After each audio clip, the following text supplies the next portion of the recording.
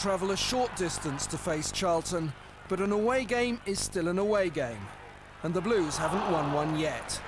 Jody Morris made a rare start and came close early on, as did Gianfranco Zola after good interplay with Gus Poyet.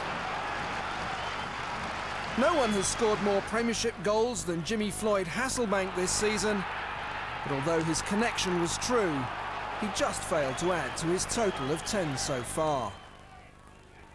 In the summer, Alan Kirbishley brought Finnish international Jonathan Johansson from Glasgow Rangers to get goals. And his 6th in the Premiership and 9th overall since moving south put Charlton ahead and ended 199 barren minutes of play for his side. Chelsea boss Claudio Ranieri replaced Dalla, Bona and Poyet with Gudjohnsen and Flo in an attempt to pep up his attack.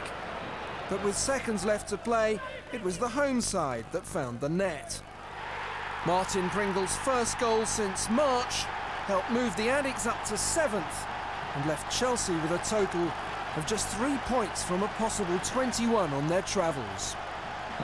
No, diciamo che quando una squadra perde l'allenatore non è mai contento. When his team loses, a manager is never happy. Ma anche i ragazzi sono delusi perché volevano vincere. But the players are disappointed as well because they wanted to win. I thought Chelsea worked ever so hard. I thought they closed us down. I think they got bodies around the ball and they looked very, very sharp indeed. And I think we had a lot to do to keep with them. But we did, and got the goal and had another great chance. Perhaps might have had a sending off or a penalty.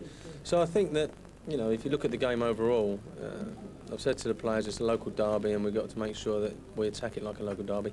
But I think we played well enough to have got all 3 points. I think we had as many chances as Chelsea and deserved.